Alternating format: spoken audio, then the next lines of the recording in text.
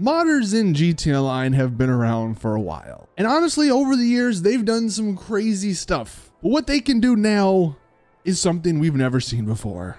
And honestly, it's kind of annoying. So what's up, everyone? Welcome back to another GTA Online video. My name is Saintsfan.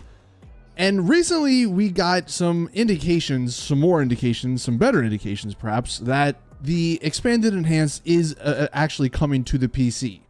Maybe in like a couple of months, maybe sooner, but it is going to be coming to the PC. And you would think that with that being the case, Rockstar might, change their anti-cheat, but it maybe looks like that's not gonna be the case. So a lot of the times when you're on PC, you will see people spamming, bots usually, spamming the chat feed, promoting whatever, the hell they're promoting. And sure, it's annoying to see everything, in the middle of your screen to the right. But after a while, you sort of just look past it. You get used to it. It just blends in with the game. Well, now they've taken it a step further. They are now sending all of these messages directly to your phone. And because of that, you get a notification. You get the little sound notification every single time they send it. You can see here, this poor guy had a bunch of people send him messages. Now, I will say this, I don't think anything is malicious as of yet. I mean,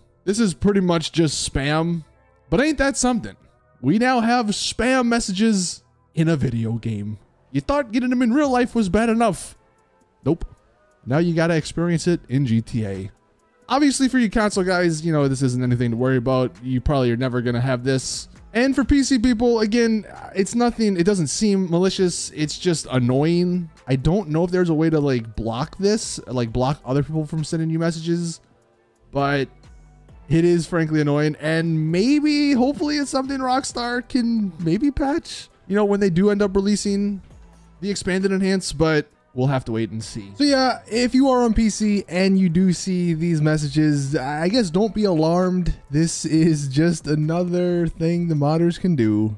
Maybe turn down your sound so you don't hear the annoying notification sound when you get a text message in the game, but that's basically about it. There's not really much else you can do.